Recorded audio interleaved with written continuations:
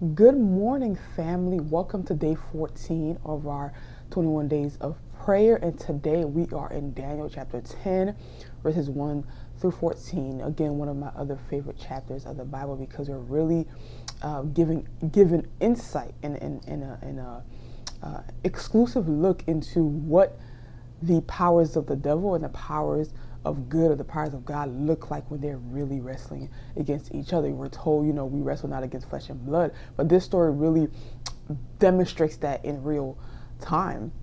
And the two things that I wanted to take away from this story is one, the value of isolation, the value of solitude. Sometimes God needs to use solitude as a gateway to our souls. We're told about Daniel and this vision that he has, and when the people around him, they don't see the vision, but they see the intensity of the vision, they run away.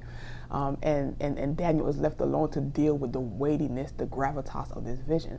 And the second thing is, we are never as aware as we could be about the forces behind our prayers, the way the enemy is actually actively fighting against the answers to our prayers. So sometimes when we feel like God is not listening, he seems distant, we have to push through and rely on the faith that we know that God is working, because we don't know how hard he is working behind the scenes, and we don't know how hard the enemy is fighting behind the scenes. Trust God.